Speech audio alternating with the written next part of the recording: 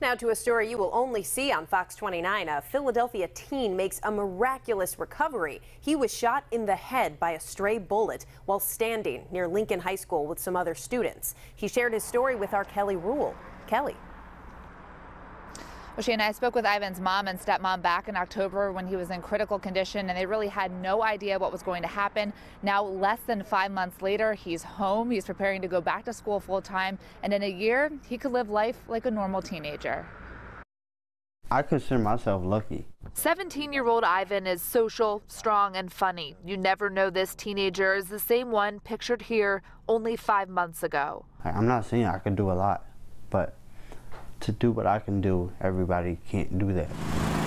On October 18th, 2021, shortly after dismissal from Abraham Lincoln High School in Northeast Philadelphia, Ivan gathered with dozens of other classmates outside Jean's Pizzeria at Ryan and Roland Avenues. Philadelphia police say a fight broke out and 21-year-old Aaron Scott began shooting. I was standing across the street talking to my friends, and then I tried to run. Police say a stray bullet hit and killed 66-year-old Jeffrey Carter simply driving through the intersection. Another bullet hit Ivan in the head. So it went in right here behind his ear.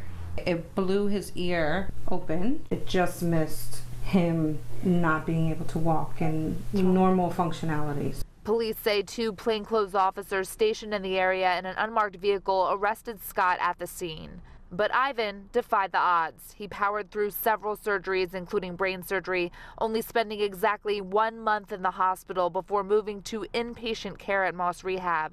And a month and 5 days after that, he got to surprise his family for Christmas. I had a lot of support through it with my mom, with my stepmom. It's not all physically, it's mentally too.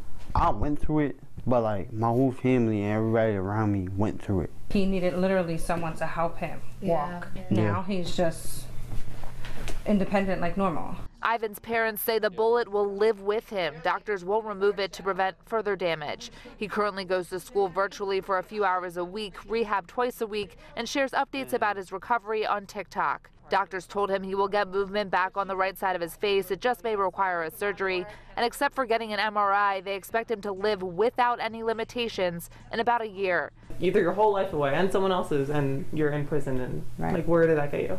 Guns is never the answer. Now, while Ivan's goal is to return to school full-time next year, he is currently working at rehab on some skills to be able to get back in some capacity before the summer. Jason, truly an inspiration. And great story, Kelly. Appreciate you sharing it with us tonight. Appreciate it.